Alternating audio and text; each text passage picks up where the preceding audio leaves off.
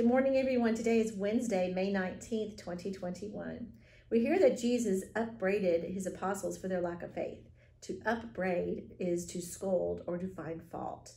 Jesus not only appeared to his disciples after his resurrection, but also sent them out to continue his work. That means all followers of Jesus proclaim the good news to all. In the name of the Father, and of the Son, and of the Holy Spirit. Amen. A reading from the Holy Gospel according to Mark.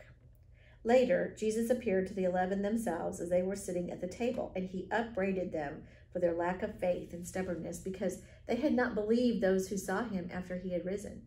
And he said to them, "Go into all the world and proclaim the good news to whole creation, and these signs will accompany those who believe.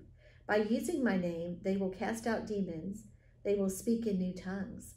So when the Lord Jesus was taken up into heaven and sat down at the right hand of God, and when they went out and proclaimed the good news everywhere, while the Lord worked with them and confirmed the message by the signs that accompanied it.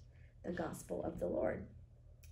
Now let us pray to God for our needs and the needs of others, for our family, our neighbors, and the world, as we say, "Our Father, who art in heaven, hallowed be thy name.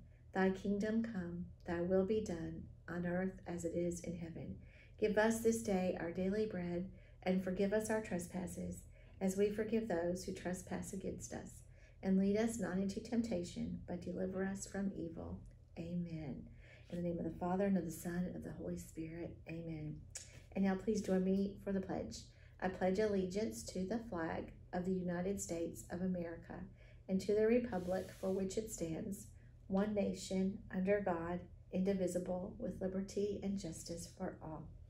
We do not have any birthdays today, but I hope everybody has a wonderful day at Christ the King School. Bye, everyone.